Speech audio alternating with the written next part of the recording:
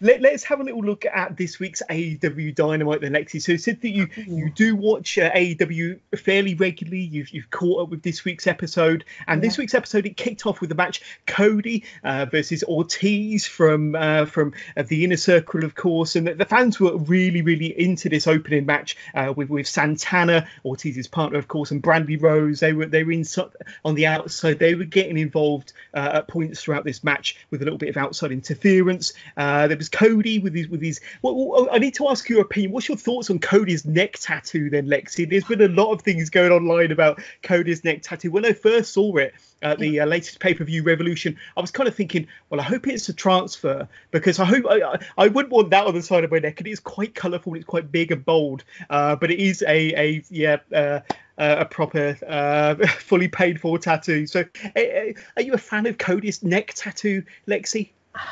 I like it, but I wouldn't have put it on the neck. No. I'd have put it in between the shoulder blades. Yeah. That's just me. It's done. Listen, I can't talk. There's somebody going into the Hall of Fame this year that's like covered in tattoos, and I just want to grab him and be like, look, stop. You were fine. You were fine. Like 10 years ago, you were fine. Stop now. Stop. Yeah. But yeah. So yeah. It's the placement. It's where it is on the neck, but certainly not for me. But I'm sure we'll get used to it. I'm sure I'll get used to it. But yes. Cody won this match against Ortiz via submission through a figure 4 leg lock. The most notable thing that happened during this match, though, was the presence of Jake the Snake Roberts, and his newest acquisition to AEW. Jake Roberts, his client, Lance Archer. They were sitting at ringside. Lexi, does this mean that Lance Archer, if I can get his name out right, is Cody's next feud, his next opponent? And if so, does Lance Archer and Cody, does it do anything for you for the future? I mean, just digging a bit deeper, this makes it, I think, Cody's fifth kind of big feud in the last 9 or 10 months. He started with Dustin, of course, in the lead up to Double or Nothing last year. Then Shawn Spears, then Chris Jericho when he fought Jericho for the world title. MJF at Revolution, and then number 5 could be Lance Archer. So Cody's kind of going through these big feuds with Lance Archer possibly being his next big rival. But does that sort of match up? Does it do anything for you for the future?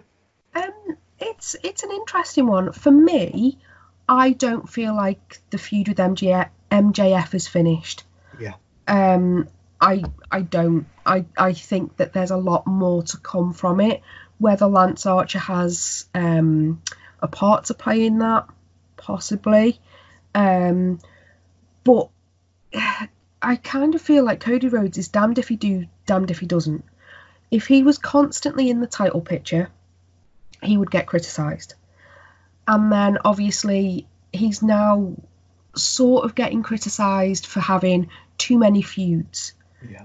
And it's like, well, what do you want the guy to do? Do you want him to be in the title picture and be like, okay, I'm going to be the face of this company, and I'm going to run the business, and I'm going to do the... Or do you want him to go, actually, I'm going to take a step back, and I'm going to put over other talents in the process of making myself look like the wrestler I want to be portrayed as, if that makes sense? Yeah, absolutely. Couldn't have put it better myself. And I mean, regardless of whether individuals out, I think Cody's had too many big feuds too close together. Cody makes it work in the ring, whether it's against Shawn Spears or whether it's against MJF or Dustin Rhodes, it works, and the build up to these matches get you really pumped and really hyped for the match itself. And I think regardless of whether Lance Archer his next big feud, I think he'll make it work regardless. But I also agree with you. I don't think there's I don't think it's over between Cody and MJF, and I personally want to see one more big match between those two.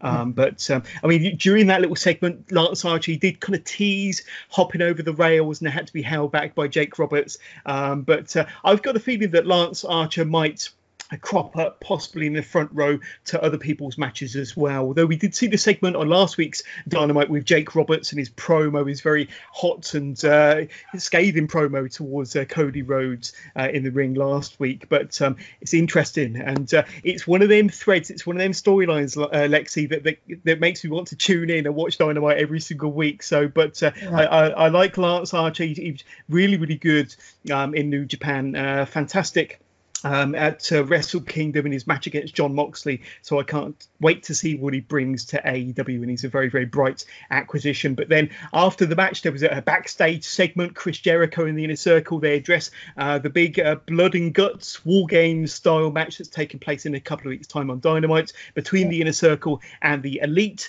When the camera pans down, it shows that a beaten Nick Jackson trapped underneath a set of like pull down shutter doors with blood coming out of his mouth, seemingly in a lot of pain from the attack by the Inner Circle, putting Nick Jackson in doubt for that blood and guts match beyond on the 25th of March.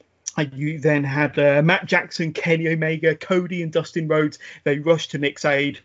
The Inner Circle quickly make their escape, their disappearance. But that brings us to another question that we had sent to us by Ashley Clements. Now, Ashley kind of wasn't a big fan of kind of how this segment played out. He says, does AEW need to work on backstage segments after what this week, after the Inner Circle attacked Nick Jackson and left the scene, you had the Elite immediately enter on camera and not allowing enough time for the heels to leave and the faces to enter to attend to their friend in danger after the beatdown. So I kind of thought the same, and this was even before Ashley kind of sent the question. When I saw Dynamite, I thought, well, the heels had just left, and within a couple of seconds, you had the Inner Circle there. Now, if I was one of the Elite, I would have chased after the Inner Circle, or but maybe there was a back door that they escaped out of quickly and were gone before the Elite turned up. But any thoughts on this segment? Did you think the same? Did you have similar thoughts to myself when this happens backstage on Dynamite this week, Lexi? I noticed it, but actually, there's a few ways of looking at it. One, the Inner Circle had the opportunity to get all members of the Elite together and pick them off one by one. Yeah. And sort of go, well, if we want to take you down, we can. But for me, the time that passed wasn't really an issue. I mean, they're athletes, it's possibly a small venue. We don't know the layout and stuff like that. One thing I picked up on, though, was when the camera panned down to Nick on the floor, I think it's Excalibur that says, those doors are really heavy. And the next thing is Omega lifts it up with ease. Yeah. And I was like, okay, I know I'm supposed to suspend my disbelief, but when that happens, obviously not. But the whole chaotic nature of it reminded me a bit of when the NWO first formed, and they picked Rey Mysterio up and long darted him into the production truck, and that scene of chaos and Macho Man jumping on the limo to try and get in and stuff like that just reminded me of that. Which was really nice, because actually sometimes that's what I want from wrestling. I want a little bit of chaos and a little bit of dastardly deeds from the heels. So yeah. I agree, and I thought the segment worked really, really well. And I thought the beatdown of Nick Jackson and the way he seemed kind of in pain and bleeding from the mouth, it looked realistic, and I quite enjoyed the segment, to be honest with you, and not something you see every week from a WWE product. AEW are a little bit more edgy, and they do kind of tend to show these sort of backstage segments in a little bit more of a realistic light, but I think it worked. So I'm a fan of it, and I'm a fan with how it played out, and it does build a little bit more excitement to this big big War Games style match in a couple of weeks' time as well, Lexi. So I'm all for it, definitely. But we'll talk more about the match beyond a bit later on. But then we had a segment with Christopher Daniels in like a Dark Order Sucks segment, I think it was called, trying to put some distance between the rumours of him being part of the Dark Order by challenging both Evil Ono and Stu Grayson to a one-on-one match on a future episode of Dynamite in AEW Dark, whilst challenging the Dark Order to prove the existence of the Exalted One. So I think if anybody is a fan of kind of Matt Hardy and his YouTube show and the Young Bucks appearing on his YouTube show recently, I think all signs are pointing towards Matt Hardy possibly being the Exalted One. Now that we know that Lance Archer isn't going to be the Exalted One, there's still a possibility of Brody Lee, what's his WWE name, the former Wyatt's family member. Luke Harper? Luke Harper, yes. How could I possibly forget that he's still to come on the scene? He's signed with AEW. There's a chance that he could be the Exalted One. But are your thoughts along the same line as mine then, Lexi, that it looks like it's pointing towards Matt Hardy, doesn't it? They are, but I would like it if it wasn't. They're trying to throw a swerve ball, maybe. Yeah. I mean, it's unlikely, but Lance Archer could still be the Exalted One. Yeah. Because originally, if you go back to the Higher Power storyline in WWE, one of the pitched people to be this Higher Power was Jake the Snake. So yeah, it might be playing back to that and seeing the what may have happened kind of thing. But what I loved, and I don't know whether anybody else picked up on it, was Christopher Daniels dropped in a massive Simpsons reference. I didn't catch that. What was it? When he started, he said, "Hi, I'm Christopher Daniels. You may remember me from such shows as..." And of course, as any Simpsons fan will tell you, it's Troy McClure. That does that. So, I was well impressed with that. Love it. Yeah, and it was amazing. So I was just like, yes, we can have this version of Christopher Daniels. It's all very good. Yeah, I was highly entertained. I've not been the biggest fan of Christopher Daniels. I've not been the biggest follower of Christopher Daniels, but I am quite enjoying what he's doing here, and kind of the little tease as to whether he's part of the Dark Order or not. And I did enjoy this segment as well. And then we had quite an entertaining tag match between Chris Statlander and Shida versus Nyla Rose and Bea Priestley, with Rose and Priestley getting the win following Nyla Rose's Beast Bomb. And after the match, Nyla Rose's tag partner Bea Priestley, she appeared to show a bit of a desire towards Nyla Rose's championship, so that'd be interesting to see how that develops. But my favourite team of all in AEW, and I don't know about yourself, it's the Jurassic Express. I'm a big fan of Jungle Boy, fan of Luchasaurus. Marco Stunt is definitely growing on me. But they took on the duo of the Butcher and the Blade and MJF in quite a fun and entertaining six-man tag. You had Luchasaurus. He was the real star of this match. He was really kind of on top form, hitting a step over senton, a double choke slam, a standing moonsault in this match. We also saw a brief kind of hoss fight between Luchasaurus and the Butcher. That was quite fun. Then after a distraction from the bunny on the ring apron, the end of the match came after Jungle Boy was launched off the top of the turnbuckle to the outside. Wardlow attacked Luchasaurus, and MJF made Marco Stunt tap out with an armbar in the centre of the ring. So this was a fun and entertaining six-man, Lexi. It was also announced on commentary, which I find staggering every time I hear it, but MJF will soon be turning 24 years old and Jungle Boy is only 21. Now, when I was 21 or 24, I was probably, in all the bars and clubs around Oxford. I don't know about yourself, but these guys have got the world at their feet. Excellent professional wrestlers, and they've got they're obviously going to be the future of AEW and professional wrestlers in general. But to think they're still only 21 and 24, it was the same a few years ago when we were talking about Tyler Bate and Pete Dunne and how young and accomplished they were. But give us your thoughts on what went down here, and AEW are really kind of breeding the kind of future world stars, really, wrestling stars, certainly in AEW, and you wouldn't think MJF is such a talented heel and such a talented wrestler, as is Jungle Boy. You wouldn't kind of think that they were so young and so accomplished at such an age, would you? No, I mean, I've been really impressed with both MJF and Jungle Boy, just because they're so different.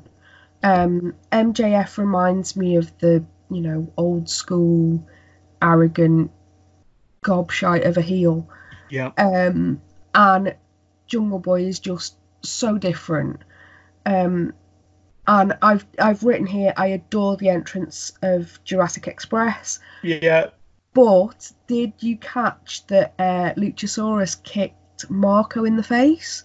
I didn't. I'm gonna have to go back and watch that again. So just so you know where you're looking for, when they all get onto the ring apron before they get into the ring, if you watch, Luchasaurus puts his leg up and accidentally gets Marco in the face, and the camera angle changes dead quick, and I was like, whoa, what happened then? So if I'm wrong, but that's what I thought happened. I genuinely thought he got kicked in the face. So, but yeah, it's exciting to see where they're going to go with it, especially, Marco and his Daredevil stunts. Yes. I've written down Marco don't die, for something that he did. I think it was when he launched himself out of the ring at someone, and I was like, don't die, please don't die. But yeah, it's great. And a question that I have now is, are AEW teasing a 3-person tag title belt, possibly? Wow. Yeah, it's very interesting. In fact, I think we had a listener's question on a couple of episodes ago regarding a mid-card title for AEW. And I suggested the very same thing, that it could be introduced or looking towards a trios title, especially when you look at the amount of stables and factions they've got and the kind of 3-man teams in AEW. And I don't know if somebody responded to a similar question on the Wrestling with Johners Facebook page the other day, saying that AEW have already announced a trios title for 2021. Now, I haven't heard that, and if I did come across it, I must have skipped over that detail. But I think it's looking like a natural mid-card title for AEW to have, especially when you look at teams like the Jurassic Express and the Dark Order, and the multiples that you could have, Death Triangle as well, and we're going to be talking more about them very soon. But there's so many, Best Friends and Orange Cassidy. I mean, the list goes on and on and on. They've probably got about 6 to 8 trios or combos that they can kind of put together. They can have a fantastic tournament to kind of lead up to the first ever champions. But yeah, I think they should. And it would be a lot different as well. It's kind of more of a Mexican style tag team type championship that you don't often see in North America, or certainly not in promotions that I watch. But yeah, watch your space. I think that could be really, really good. And then that brings us to our next match. I did mention just a moment ago, Death Triangle, the combination, the newly formed stable of Pac, Ray Phoenix and Pentagon Jr. And they went up against a trio of Private Party, a team that we haven't seen on Dynamite for a while, and one of my favourites of all time, Joey Janela. And this was really fast-paced and action-packed 6-man tag. Now, I love the combo of Pac and the Lucha Brothers. However, I have to be honest and say that I was rooting for Joey Janela in this one. I've got to be honest. I am a big fan of Joey Janela. Mark Quinn and Isaiah Cassidy, Private Party, of course, they demonstrated why they were so popular in the tag team title tournament last October. And they kind of reminded us all their fantastic high-flying flair between the two of them. But it was Death Triangle who came out the victors thanks to a package pile driver, double foot stomp combo, followed by a Black Arrow from Pac for the pinfall victory. Now, after the match, Pac, Ray Phoenix and Pentagon Jr., they slapped on their Death Triangle triple submission hold on Private Party and Janela, and that was until the trio of the Best Friends and Orange Cassidy, they came out to chase Death Triangle out of the ring. We find out that Death Triangle and will be taking on Orange Cassidy and Best Friends in a 6-man tag on next week's Dynamite, and I think we're also scheduled to have the unveiling of the Exalted One next week on next week's Dynamite. Then Lexi, so it will all become clear after our conversation just a moment ago with who the Exalted One is, and I think there's also going to be a 6-man match featuring members from the Elite and members from the Inner Circle. Just 1 week before the Bloods kind of war games. So next week's Dynamite, I mean, already it's got me hooked, to be honest with you. A really stacked lineup. But any thoughts on the debut of Death Triangle? Anything that caught your eye in that match? Liked them, if that makes sense, because like you look at them and you go, oh, they're not going to have much in common possibly, and there might be some conflicting agendas in the group. Didn't seem to show, but yeah, I love them, and I can't wait to see more of them. I can't wait to see more of Pac's promos either. I think he's so underrated as well, and you know, hopefully one day we'll see him as a world champion somewhere. But yeah, but also backing it up with those, you know, with Rey Fénix and Pentagon Jr. You know, I love it, especially because Pentagon Jr. I've followed off and on during his career, so where I can find him, I'll often dip in just to watch him because I think he's fantastic. So yeah. Yeah, it's all good, and Rey Fénix, I think, is sometimes the unsung hero of that tag team, the Lucha Brothers, and Rey Fénix. I mean, when you look at him in the ring, he's lightning quick. The dives he does through the ropes, and then he does a lot of rope walking as well, a lot of action off of the ropes, where he's walking across the ropes, then does some sort of hurricane run or a dive and crazy move. But he is just phenomenal, and like I say, sometimes the unsung hero of that group. But having the three of them together is very, very exciting, and a group that a lot of wrestling fans are definitely behind. But then that leads us nicely to our main event of this week's Dynamite. And it was a match between, can I still say Le Champion? I used to love saying Le Champion with Chris Jericho, but Le Champion, Chris Jericho, Sammy Guevara going up against Hangman Adam Page. Now, of course, Adam Page and Kenny Omega are the tag team champions in AEW, but Omega is seemingly out at the moment with a broken hand following his match, or their match at Revolution. So Adam Page, it was being advertised Adam Page was going to have a mystery partner.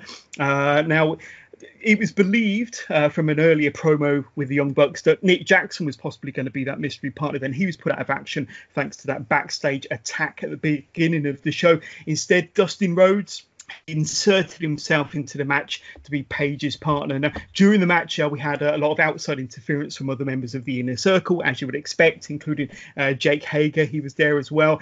Jericho mocked Adam Page by taking a drink from a fan at ringside, only to be punched in the face by Page, spitting beer all over the place. That was quite fun. Hangman then took a gulp of the very same drink before throwing it to the floor. Now, but not only was it a perfectly, a waste of a perfectly good beer, Lexi, but I'm not entirely sure about their hygiene levels that part of the match, to be honest with you. But nevertheless, it has to be said that Adam Page, he's really turned a corner recently. You know, he's always been a brilliant performer, but now his character is really super over with the fans, and I think he's one of the hottest individuals in the promotion at the moment. Are you getting behind Adam Page? Do you think that the latest kind of character development within Adam Page has kind of made him more interesting all round? What would you say? I liked Adam Page anyway from his New Japan days. I not worry, but I become uncomfortable when the drinking element is constantly brought up. You know, it's well known that wrestlers and addiction go hand in hand with one another. I don't think it's needed, but that's just me. I get why they're doing it. You know, it makes him seem more relatable or whatever. But I don't know. I can't buy into that part of Adam Page. Whereas, you know, if it was somebody else, possibly, yeah, great. So I think as well, it's one of the things that AEW does that go, okay, we're going to do the complete opposite to WWE. And sometimes WWE don't do those things for a reason. You know, and people can say, oh, well, what about Austin? You know, I'm looking forward to 316 on Monday where, you know, Austin's there, and at some point there's going to be a beer celebration. There has to be. Yeah. But it was a different time back then, and a lot of, I don't know, a lot of the social conscience is now more placed onto companies, especially somebody as influential as Adam Page. Yeah. And the company as a whole. So I'm just I'm cautious around it, I think is the best way to word it. Yeah. And I must admit, I had the same feelings as you at the very beginning. I was kind of thinking, well, you know, is it a storyline that is appropriate or necessary? But I think more than anything, looking at the character development of Adam Page, I think the positive is that it has made him a slightly more watchable individual, I suppose. I don't think the drinking angle is going to be a long-term thing, if I'm honest with you. But I think if it does what it needs to in the short term, then good for Adam Page.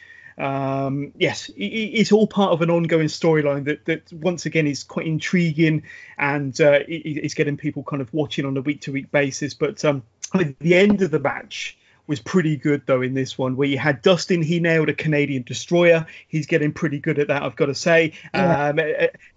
Then there's a buckshot lariat from Adam Page on Sammy Guevara. So Sammy Guevara really goes through the ringer on this one. And after the buckshot lariat, Page hooks the leg, gets to 1, 2, 3. And after the match here, you had Dustin and Page. They both got attacked by the Inner Circle. Kenny Omega came down. Cody came down. They got beaten down as well. And Cody, he got suplexed on the rampway. That looked pretty painful.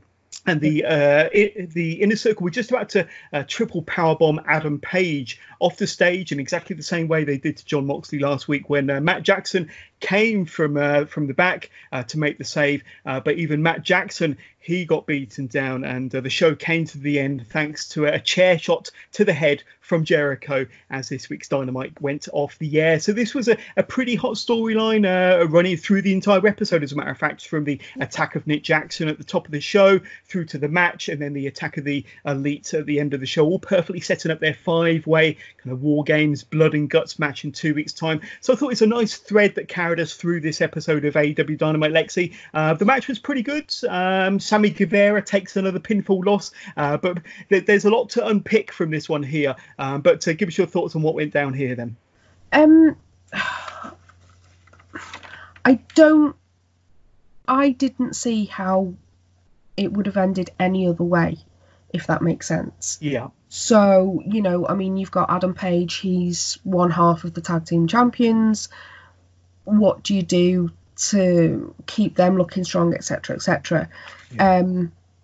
You know, I thought it was a masterclass in classic old school heel factions. And I think I've written down somewhere, JR says there's multiple distractions at ringside, and my reaction was, no shit, it's a heel faction. Of course there's going to be. Absolutely. You know, whenever any member of the Inner Circle is involved, the other members of the Inner Circle are going to be there around ringside somewhere. But yeah. But as well, with Jericho, there was lots of classic, you know, early heel Jericho, you know, so he went for the pin and he flexed his muscles and he shouted, "Come on, baby," which I haven't seen him do for a while. But one of the things that I thought, and it's funny that you said about Dustin doing the Canadian Destroyer, I was like, why has he never been world champ? Yeah. You know, and I was like, seriously, you know, I think people might need to put that right. But what I did like as well is the fact that when Matt Jackson came back to make the save, he made the save on Paige, but his feelings toward him still hadn't changed because he gave him the finger. He did. And if you go right back to the beginning, they have the discussion, and I'm sure it's Matt that says to Nick, "Tell me you're not seriously thinking of teaming with this prick." Yeah. And I was like, whoa, what's going on there? So I thought that was a really nice way to end the show, when it sort of shows that there's more tension going on in the Elite and stuff, which, again, I need to find out what's going on. There's continuity as well, Lexi. There's continuity, and if you look at the WWE product, there's not always continuity, and they don't always follow storylines through, and they don't always have this. I mean, I think some of the classic Monday Night Raws or some of the classic episodes of any WWE, WWF show has always had a storyline arc, whether it be from a long-term promotion of a feud or a long-term promotion of a storyline, or sometimes, just a story that carries you through an episode of Raw, and you don't often see that nowadays. And that's one thing that as I alluded to in my kind of description there, there was a thread that carried you through this whole episode of Dynamite from the very beginning. And when you had the Young Bucks there, and Matt saying to Nick what he said about teaming with Adam Page, and then the attack, and then the match, and then all the shenanigans afterwards. And I really love that storyline continuity, that thread that carries you through and keeps you hooked. I think AEW are doing it really, really well at the moment. Yeah. It makes you, as well, understand motives more and get behind the characters more. It's not just, oh, well, we're going to have this match because.